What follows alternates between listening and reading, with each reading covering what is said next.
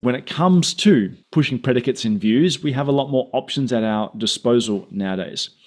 Back in the day, if you had a view and you wanted to push a predicate into it, your two options were you got down your knees and you prayed a bit because you were hoping the optimizer would be smart enough to push a predicate in, and the optimizer obviously has rules in terms of what it could do. The way we overcame that obstacle was typically with a context. You've probably seen the syscontext function. You can use syscontext to build your own custom context variables.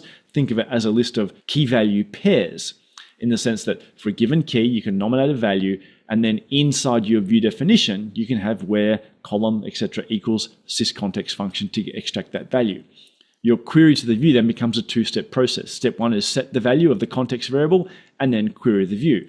And obviously for things like ad hoc query tools, that's sometimes not possible because you don't get access to set those variables before that. But from Oracle 19 onwards, what's probably even easier is SQL macros.